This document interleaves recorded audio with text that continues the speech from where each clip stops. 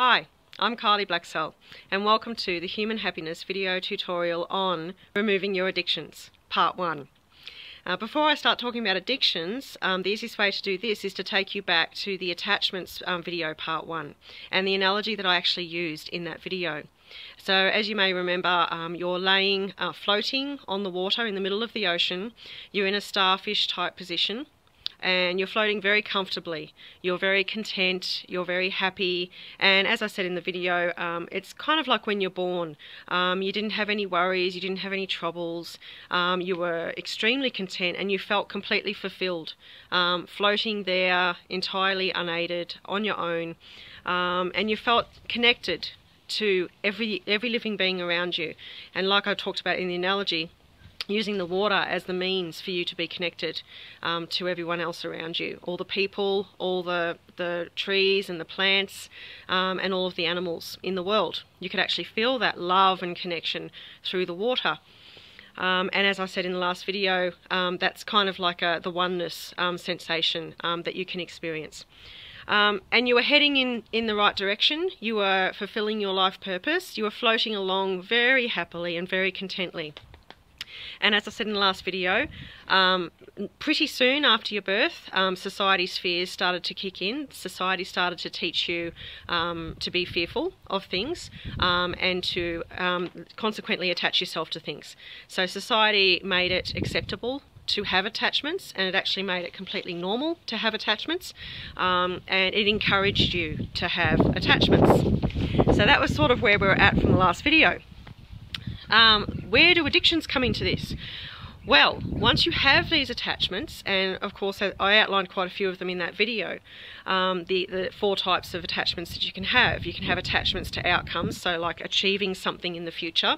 You can have attachments to people, so people that you wish to have near you and you can't imagine not having near you. Of course, you can be attached to behaviours. So acting in a certain way and you don't want to let go of that, and you can also be attached to objects. So all of these things are going on. Now the next stage of, once you've established an attachment to something, your higher self, or rather you could say your true self, or whatever it is that you like to call it, your conscience, your gut feeling, what you truly believe to be your truth, however you want to say this, it starts to send you signals that are saying to you that there is a lack of peace of mind around this attachment. Okay, so I'll just say that again. Your higher self, I'll just call it higher self, or your true self, starts to send you signals that say that there is a lack of peace of mind around the attachment that you have established. And that will present itself as an emotion, or one or more emotions. Now, how does that actually come to the surface? It can come to the surface in many different ways, and I will go into them in other videos. But we're talking about addictions at the moment, so I'm actually going to home in on one type of signal that your higher self can actually send to you, and that is the sensation of a craving. Okay, so and that of course, a craving turns into an addiction after you feed that craving for at least 28 days. So it takes 28 days for the cravings to turn into a habit. And then once you've turned it into a habit, you'll continue to have cravings, but essentially it'll become sort of a part of your everyday life, and therefore you have an addiction. Okay, so you started off floating happily, born, and you're quite content in your own self, with your own self moving in your life's direction. Society starts to teach you fears, then it teaches you that attachments are a really good idea. And then your higher self that knows your truth, your higher truth, is saying, hang on, this attachment's actually not good for you. Then it starts to send you signals. One of those types of signals is a craving. And when you feed that craving with whatever it is, be it a beverage or some kind of food or some kind of activity or some kind of obsession with something, then after 28 days of feeding this a craving, you turn it into an addiction. Okay, so that's where we're at. Then, well, the good news is that every single craving has a specific emotion attached to it, a specific lack of peace of mind. Okay, now the reason why that's a really, really good thing to know about is that you can do the reverse. Once you know what the emotion is, or what the event is, or what the attachment is that your higher self has an issue with, you can actually reverse it. Every addiction can be broken by addressing that specific lack of peace of mind in 28 days. So it takes 28 days to make a habit, and it takes 28 days to break the habit. And with the right guidance and the right tools, you can actually achieve this in 28 days. And that's exactly what I'm going to be teaching you in the later videos. The danger with long-term addictions, it's not just the physical, emotional and mental issues that you have around just the addiction itself. So for instance, if you're an alcoholic, for instance, that's an addiction. You're addicted to alcohol. Obviously, there's mental issues with that. It actually lowers your brain capacity. Physically, of course, you're damaging your kidneys, liver, etc. And emotionally, I mean, it's a depressant, so it actually makes you depressed. So those things are going on with it, but there is a much deeper and considerably more dangerous thing that's going on, and that is the emotions, the domino effect, the emotions that you actually put around that addiction. So you're addicted to something, and what happens is your ego, or whatever you want to call it, starts to feel guilt. It starts to feel shame, and it starts to feel out of control. Okay, like it no longer has control over your life, and a significant lack of power. Okay, and that actually is, as I said, a domino effect, and that can actually cause other issues. And any emotion that you don't address, that you hold on to, goes into your muscles. And that once it's in your muscles, you can very easily remove it with Drew yoga, or any other type of yoga, in fact, or even just stretching, if you know which muscles it's stuck in. And I know which muscles every emotion is stuck in, so I can help you with that as well. If you don't address it, it will, after a very long period of time, it will start to move into your organs. Okay, so, and again, I know which muscle links to which organ, and which organ will start to have a disease or some kind of illness associated with it because of that emotion. So that's the danger of holding on to an addiction, much larger than maybe what you thought it was. Right, so let's go back to this 28-day thing. You might say, okay, I've heard it's 21, I've heard it's 26, and and that's fine. If you want to go with that, that's fine. I'm going with 28 because 28 is a very significant number for us here on planet Earth. If you think about it, it takes exactly 28 days for the moon to orbit around the Earth. It also, and you may not realise this, it also takes 28 days for the moon to actually spin on its own axis. Now what that means is, if you think about it, we actually never see the dark side of the moon. Now you might have realised that already, or thought about that already, but not realised the significance. It takes exactly 28 days for it to spin on its axis, which means we're always looking at the same side of the moon at any point in time. No matter what part of the Earth we're on, we're always looking at the same face of the moon. The dark side of the moon, obviously it's not always dark, sometimes the sun's on it, but we call it the dark side of the moon because we'd have to actually travel out to the moon to see the other side of the moon, because it's always facing us the same way. So there's that 28-day thing. Another thing, a normal, healthy young female's menstrual cycle is exactly 28 days. And of course, plenty of people could probably debate that with me, but I'm just going to go with that. And as I said, it takes 28 days for a habit to form and 28 days for a habit to be broken. That's the really, really good, the good news about all of this. The other thing, let's look at the cycles of the moon just a little bit closer, because they're going to help us with this as well. A new moon, so the day of the new moon, is a day to relax and meditate and rejuvenate and to start to kick your habits. The first and second quarter is all around, and it's to do with plants as well. You can time when you do things with your plants and your crops, etc. It's a time of absorption, absorbing information. So that would be when I'm doing the reprogramming with you. The full moon is when you're at maximum pressure, and then immediately after the full moon, which is kind of like when a lady gets her menstrual period, you are releasing, you're detoxing. So, and to actually achieve a full release from an addiction, you need to go through those processes. You need to go through a point where you make a decision to break a habit. You need to go through a point of absorbing the new information and deciding on what it is that you would like. You need to reach a pressure point where you make a decision on releasing, get it to a maximum point after absorbing all of this information, and then release it. So there's a lot there with that.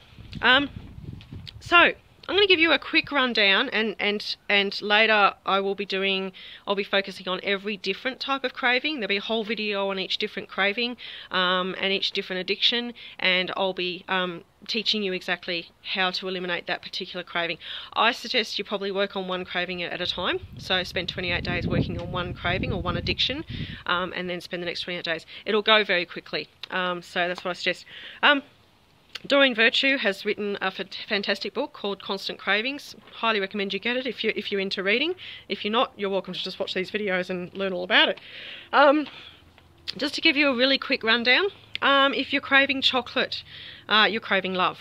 Okay, because chocolate actually stimulates the hormones. It releases a chemical in the body that stimulates the hormones to actually give you the same sensation as feeling loved, and that's why people crave chocolate, because they don't have there's a lack of peace of mind around feeling loved.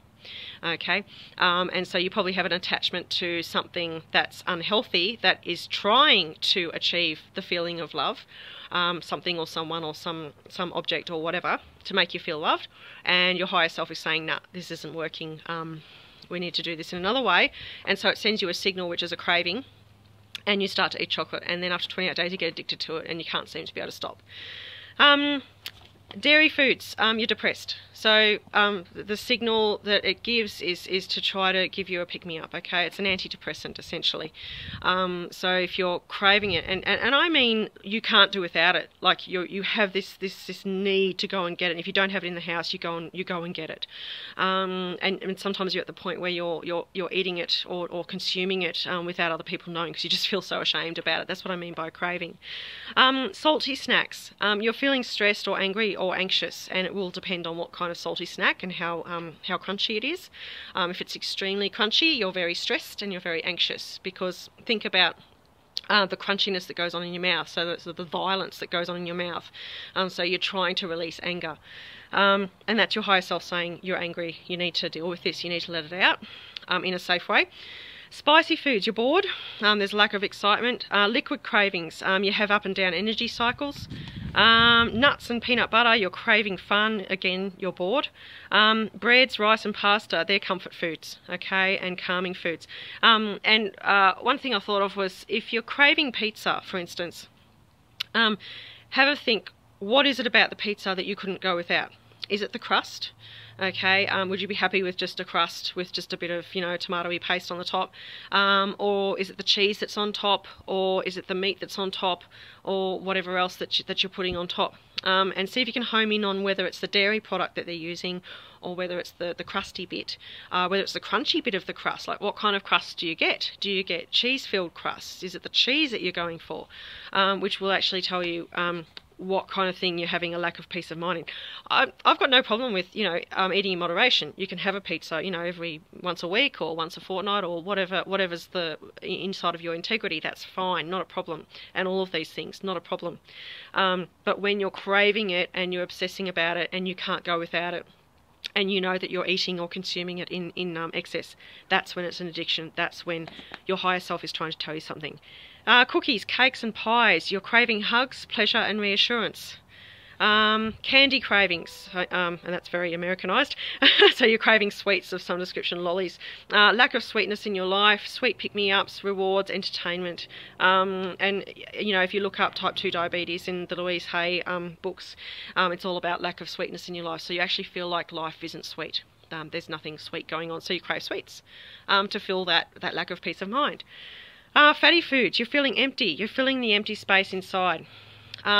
So yes, I will actually be isolating each of the different types of cravings, each of the different types of addictions that you may be experiencing, and be taking you through yoga. And the yoga that I'll actually take you through is EBR3 or the EBR4 and 5 combination, just like in the attachments thing, because they'll all work the same way.